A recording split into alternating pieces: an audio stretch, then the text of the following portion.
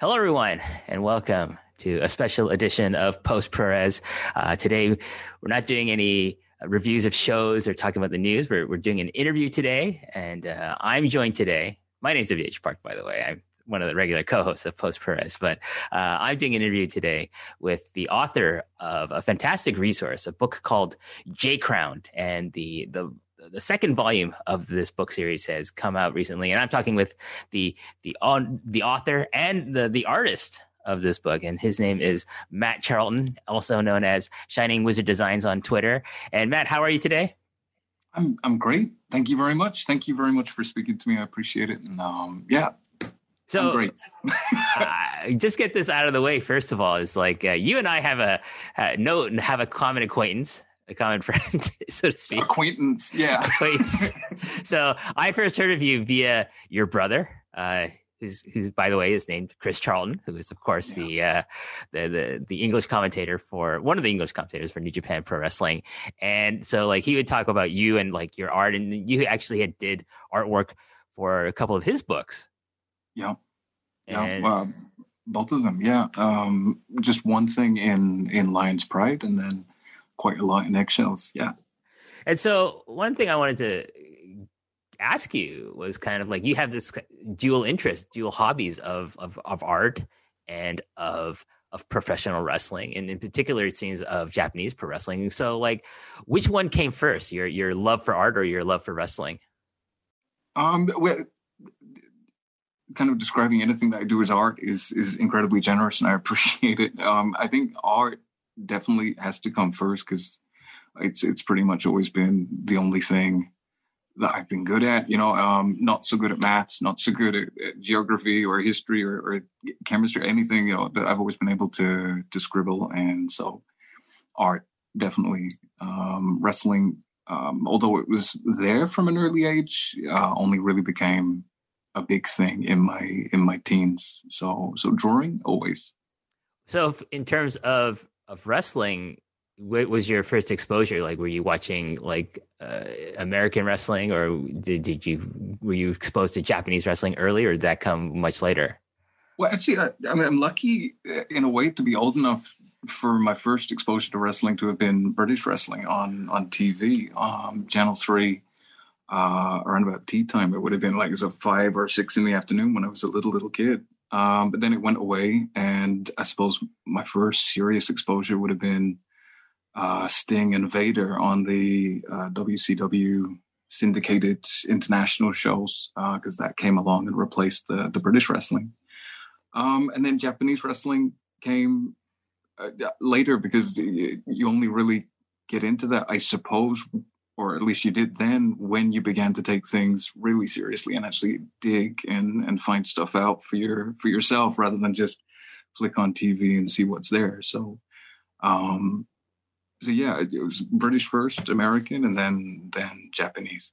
And which promotions or which wrestlers like caught your eye as far as ProRes goes? Interestingly, I think it would have been New Japan. Certainly, but the wrestlers themselves were Sasuke and Dragon. So independent guys, or people who were, although passing through New Japan at that point and holding New Japan titles, because they'd appear in the international magazines. Guys with more of an independent background, but I mean, New Japan, definitely the first promotion I went into and was certainly more interested by. And again, because of, say, New Japan's relationship with WCW, more of an exposure to their stars, more familiarity with, say, Chono and Muto and guys like that, before, again, going deeper and finding things out for yourself. When we actually started to wrestle, and you digged a lot deeper, and you found, again, more promotions, more people, and I don't know, it's just endless. Right. So I have to ask this, since you're in the UK, were you one of those people that, whenever I talk to people from the UK, they tell me, oh, like I read a lot about, Japanese wrestling through Power Slam magazine. Oh, yeah. Yeah, very much. I loved Power Slam.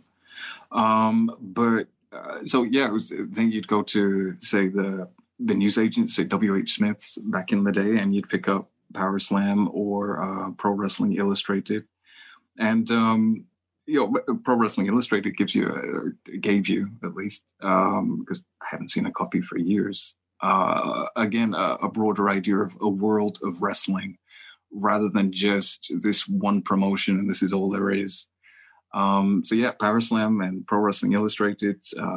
It's a big fan of print media, so magazines. Yeah.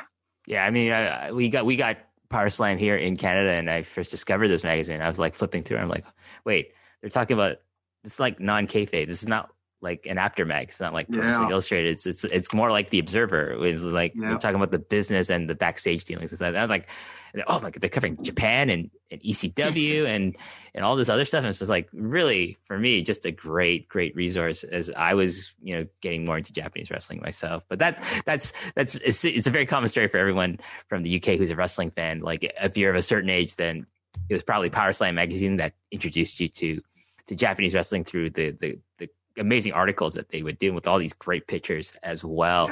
Yeah. So as I said before, like at the beginning, you started getting noticed, I think, for your art by putting up pieces on Twitter and getting retweeted by Chris. And then I started noticing you get commission work from different outlets. And of course, you had the piece in Lions Pride. You did a lot of artwork for Eggshells. Did you think you would have a career in art and that it would go like in this direction, being very focused on pro wrestling?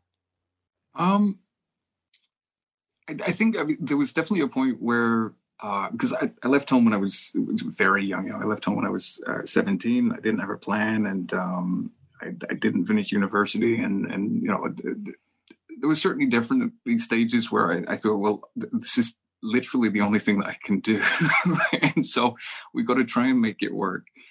And when I moved here, because I live in the north of Spain, all I could do initially was sell pictures and play concerts. I can play guitar, I can sing a bit, and so definitely art was something I always wanted to make a career out of. I'm not sure whether I envisaged, say, wrestling and art crossing over to the extent that it did. And that it has, but for the last 5 or 6 years, those two things have gone hand in hand, and it's now, and I've said it a couple of times recently, but it's now what I'll be doing for the rest of my life, one way or another. And it's just worked. It has worked out perfectly. It's a perfect way for me to stay related to the business, related to the wrestling industry, whilst at the same time, exercising that part of my brain that needs to create and make things. I think there's a saying in Chinese that if you love what you do for a living, you don't work a single day in your life. So maybe you have lucked out in that regard there, Matt. Hopefully, there'll be a point where I can live off it. I mean, I'm not there yet, and so there's the day job, which has to pay the rent and feed the family. And so it's kind of juggling things at the moment. No, there's definitely that idea that we only live once, and we've got to kind of take everything as play and enjoyment. And it's difficult sometimes. It's hard to do because we're kind of trapped in this race to survive or succeed and everything in inverted commas. But no, you're absolutely right. If this can become something that I can really devote time to, not necessarily just to make money, but in order to do, say, the people that I'm drawing justice, or because what it's become has really been a way of honoring's not quite the right word, but definitely giving people their due. There's so many people who've, say, suffered through wrestling or gone into the wrestling ring and given their lives to this art form, which is for me one of the highest forms of art. But they're dismissed as being just wrestlers, or they're forgotten by their peers. Again, like there's a book called The Wrestling, by Simon Garfield, and it's looking at British wrestling specifically. And there's so many stories in there of like wrestlers who were on TV in the 60s and the 70s that were big stars. And then the 80s come around, the 90s come around. You have them dying of heart attacks by the side of the road. Nobody knows who they are. And I don't know, part of this has definitely come to just try and make sure people remember and take notice of these men and women who are doing incredible things in the ring. For us, so I don't know. Yeah. So let's get to J Crown. And I have volume 2 in my hands right now. Literally, it's in my hands. I don't know if you can hear. I'm a person, like flipping through the pages right now, but it's in my hands. And thank you for sending me a copy of this. But but this is the second volume of this series. What I imagine is a series of books. So let's talk about the overall project of J Crown and what prompted you to come up with the concept of J Crown. And for those of you who don't know, J Crown is a book about the history of wrestling championships, accompanied by art of the different champions who've held that title. And I'll talk a bit about the format of the book itself in a second. But Matt, where did this idea come from? Well, we just wrapped up Eggshells in, when was it? Kind of early 2018. And there's a section of Eggshells over there for people who backed the Kickstarter, because there's a couple of different editions of the book. And if you back the Kickstarter, you got this hardback edition. And in the middle, there's this section of about 20 or 30 pages of people who have main evented or won the main event of the Tokyo Dome shows, wrestling in the Tokyo Dome. And it's just this section where you've got a full page portrait of whoever it is, and then underneath this little blurb kind of describing the match that they were in and what happened. And it's probably my favorite section of the book because it's mostly my pictures. So after we wrapped up the process, and after he kind of bought out the book, I was kind of spinning my wheels a little bit as for a direction. I kind of kept up with what was happening and just kind of drawing people who were doing things this week or that week. But I would need kind of a long-term project. I'm one of those people who needs to be working on something kind of specific with a goal in mind. And so I looked at that idea of, well, we've done everyone who did this. Well, why can't I just do everyone who has perhaps ever participated in any promotion? And then that's too big. And I said, well, maybe every winner of every major, and then, well, that's too big. And then every champion, and that was then a workable way of then going forward.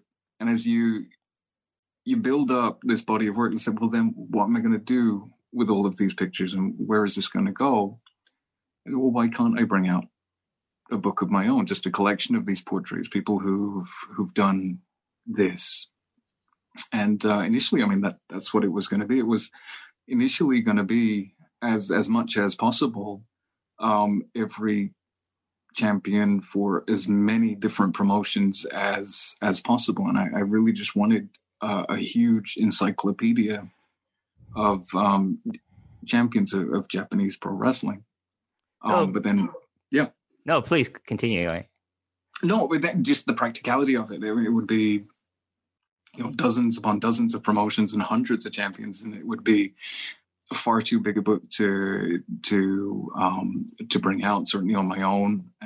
So I started looking for publishers, and kind of crossed paths with John Snowden a fortuitous time, and he kind of insisted upon a certain reduction, which worked out practically.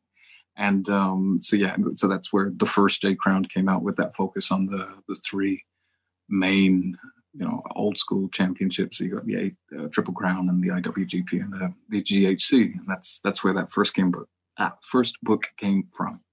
So, like for those of you who don't have the first book, it primarily focuses on the three main titles in Japan of, like you're saying, the IWGP heavyweight title, the All Japan Triple Crown title, and Pro Wrestling known as GHC heavyweight title. So that's a massive undertaking in itself. I would think just doing the IWGP title history was a lot of work, and then you get into the Triple Crown. But GHC is a bit more manageable, I would feel. But so you went from that, and then we're going to talk about the second book now. Volume 2 here has 6 titles in it. And I gotta say, I like the diversity of these titles. So what you feature in Volume 2 are 3 of the most prominent junior heavyweight titles in the form of the IWGP junior heavyweight title for New Japan Pro Wrestling, the PWF junior heavyweight title for All Japan Pro Wrestling, and of course the GHC junior heavyweight title for Pro Wrestling Noah. And then, but as well, in addition to those titles, you also focus on 3 titles from Joshi Puroresu, and these are the World Women's Wrestling Alliance, the WWA women's title for, I believe it was for like All Japan Women's, right? Yes, yeah, yes. AJPW. And then the Stardom's main title, the World of Stardom, and also a very interesting belt, the Neo High Speed Championship, which is started off in Neo and then migrated over to Stardom and is still there to this day. So, what made you decide, first of all, to like go from like 3 titles in the first book and then move on to doing I'm going to do 6? Well, I think that. This is the thing, like say, Snowden and myself kind of parted ways, and it was really the fact that I didn't have anyone kind of holding me back or telling me not to do so many. I really want to look at as many different people as possible and try and get as many different people out there in terms of their biographies or in terms of their pictures. And so the championships here really kind of gave me a chance to do that. The WWWA and the World of Stardom, I really, really wanted to be in the first book. And so that's something, most of that was done and ready and good to go. Because there's so much of wrestling today that is completely indebted to AJW and completely indebted to people like Bull Nakano and Aja Kong, Chagura Yokota. There's so much that really needed to kind of be brought to light, and there is so much that still needs to be brought to light. But yeah, it needs to be manageable and it needs to be readable. So it worked out as being not that much bigger than the first book. There's about, I think, 50 pages more. But not that much more. So it's more, but it's manageable and hopefully not overwhelming for people who are coming to these championships fresh. Well, I mean, just from my own point of view of going through the book, that I think it's very manageable. And for me, like as someone who's not super familiar with like more old school Joshi, like this is like an incredible resource for me because I'm like, oh my God, I can read about these titles, but also like the champions behind these belts and like their story of like getting the championship. And I really like the format a lot. So a lot of the, like if I look at it now, like if I just randomly look at, like, I'm going to go to, let's see, who am I going to go to? We're going to go to like the World of Stardom title here. And you have number 4, or no, not number 4. Let's see. Number 3 is Io Shirai. And you have a nice photo of her doing a moonsault here, a picture that you drew. And you have like her history here as well. And then you have her reigns. Like you have each reign listed, when it started, who she beat, and then when it ended and who she lost to. And she had 2 different reigns, and then combined days as champion, which is great. And then combined defenses, you have like, the number of that, like combined days as champion is 1,014 days, combined defenses, 24 days. Great. I think this is incredibly great information that to have on hand at the ready. And you list these for every champion, like for the IWGP junior title and for the PWF junior title and the JC junior title. And the only thing you don't have that for is for the WWWA title, which I really was curious about. What happened with the information for that?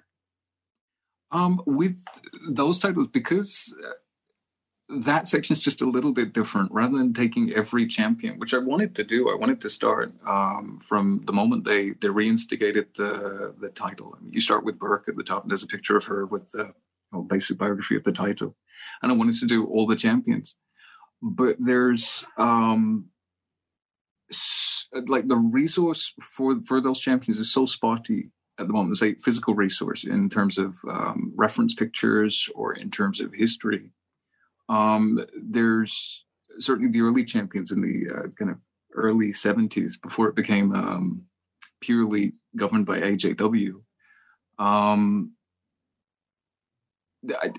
felt that it wouldn't be right to give that level of detail or that level of biography for some of the champions and not for others. And so, just choosing 10 people or 10 of those champions that I felt were representative or felt were perhaps more influential of the for that belt or in that period of time. I felt then going from a random or a general biography to then kind of giving very specific details for some and not for others. I didn't feel it would sit right. I didn't think it worked for them. And I think just that section, just talking more about the people and talking about what they achieved in their careers, I think it's one of my favorite sections of the book.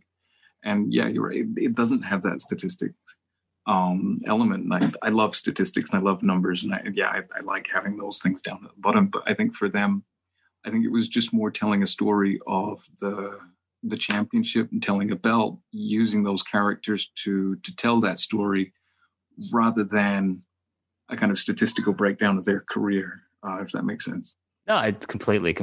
I feel maybe you have like a future volume just devoted to maybe, Joshi titles and maybe in particular like an expanded version of the WWWA title here. So maybe that's something down the line if people enjoy this section of the book that in the future volume you can like, hey, I'm going to cover everything for that title. And then people are like, oh my God, I've been waiting for that, after reading the section in volume 2 here. The other thing I want to talk about is in terms of format of the book. And this is something I really, really enjoyed going through, where for each title, you picked 2 classic matches and, you came up with a drawing for it.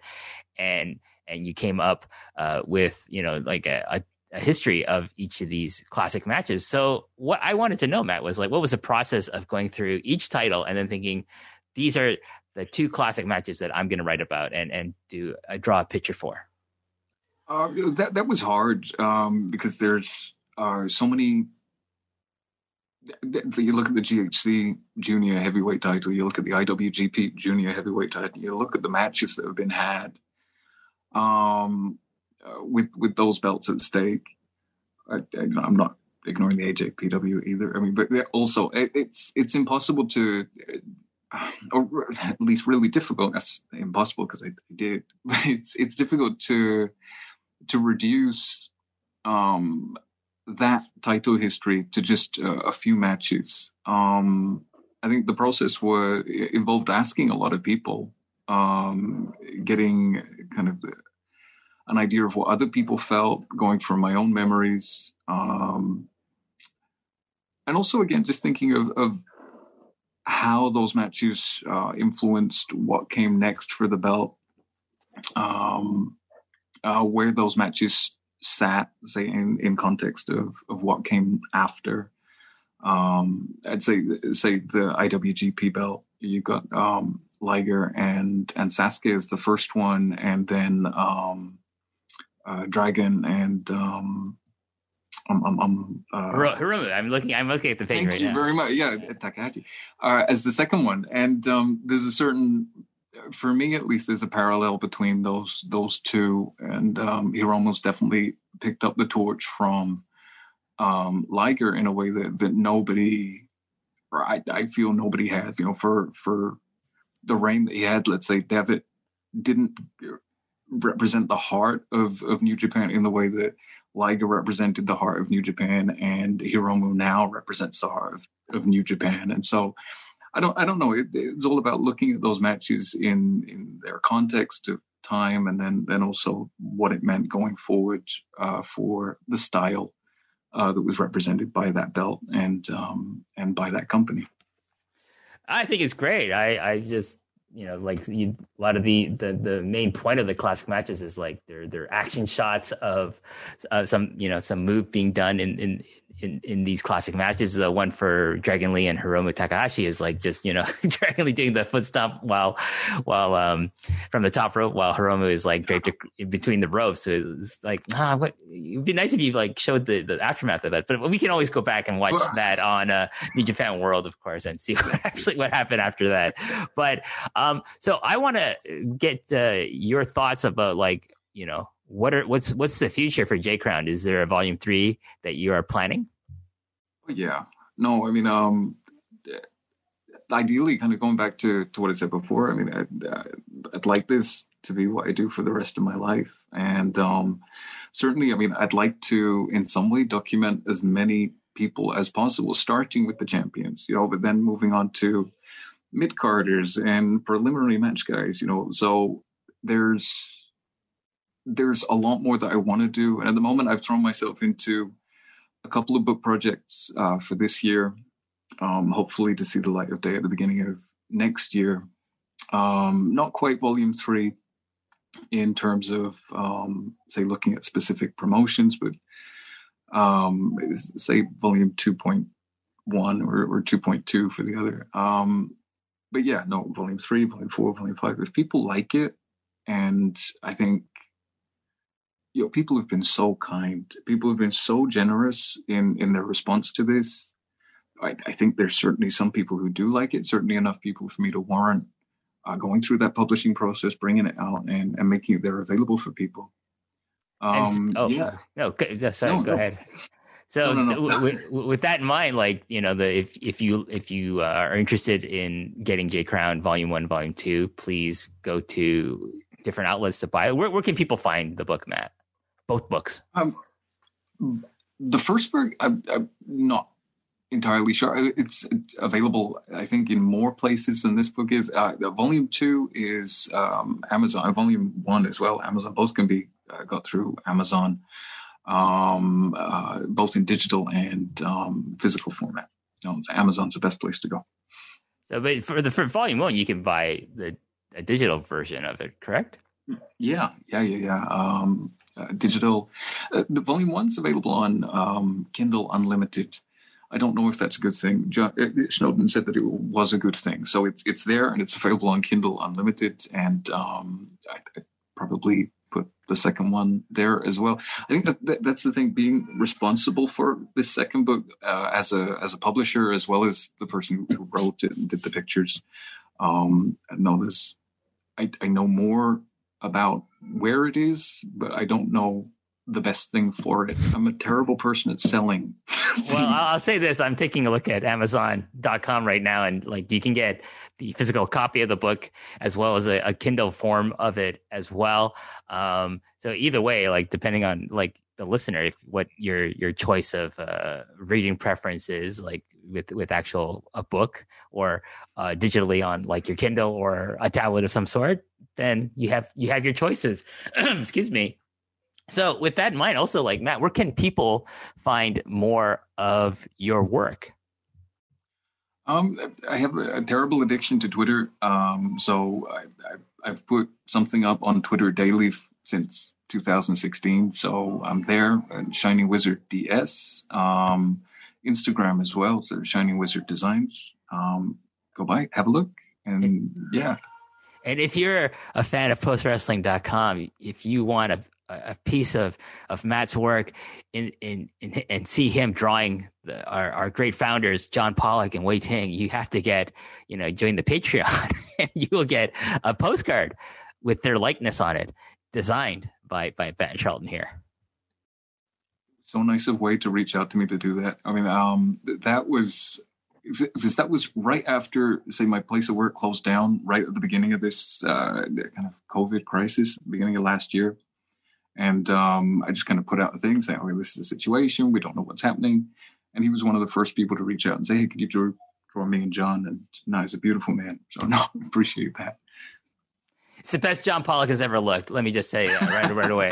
And I've known that man for 20 years. So anyways, for those of you who are Patreons and are listening to this, and you got a postcard featuring John Wei, that was designed by Matt. If you like the art on that postcard, definitely check out J Crown. It's there's more of it, and it actually has people who are, actual wrestlers, not just people talking about it.